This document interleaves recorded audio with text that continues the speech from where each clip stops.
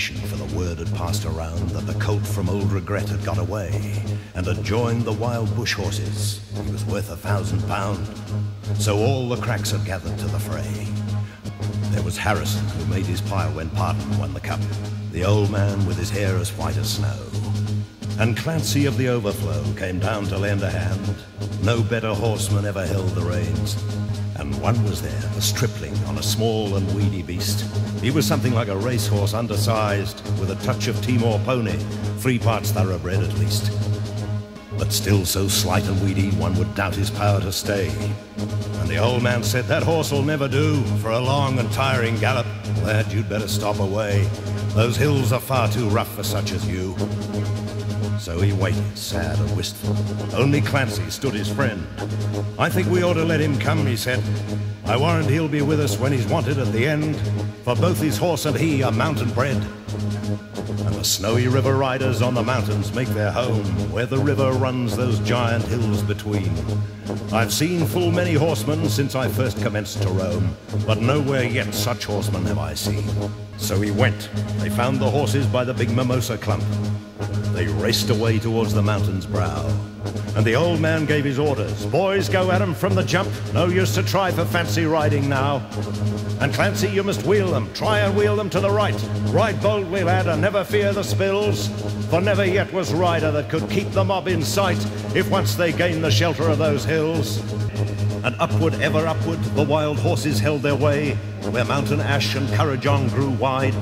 And the old man muttered fiercely, "We may bid the mob good day. No man could hold them down the other side." When they reached the mountain summit, even Clancy took a pull. It well might make the boldest hold their breath. The wild hop scrub grew thickly, and the hidden ground was full of wombat holes, and any slip was death. But the man from Snowy River let the pony have his head, and he swung his stock whip round and gave a cheer, and he raced him down the mountain like a torrent down its bed, while the others stood and watched in very fear. He sent the flintstones flying, but the pony kept his feet. He cleared the fallen timber in his stride, and the man from Snowy River never shifted in his seat. It was grand to see that mountain horseman ride.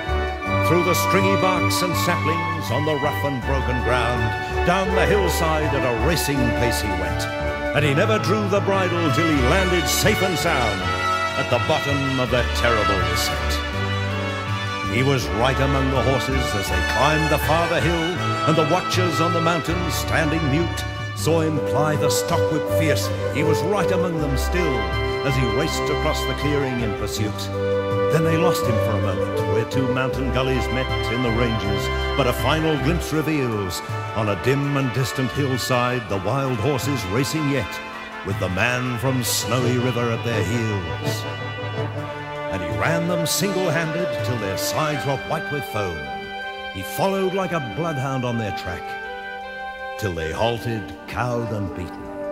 Then he turned their heads for home, and alone and unassisted brought them back. But his hardy mountain pony, he could scarcely raise a trot. He was blood from hip to shoulder from the spur. But his pluck was still undaunted, and his courage fiery hot, for never yet was mountain horse a cur. And down by Kosciuszko, where the pine-clad ridges raise their torn and rugged battlements on high, where the air is clear as crystal and the white stars fairly blaze at midnight in the cold and frosty sky, and where around the overflow the reed beds sweep and sway to the breezes, and the rolling plains are wide, the man from Snowy River is a household word today, and the stockmen tell the story of his ride.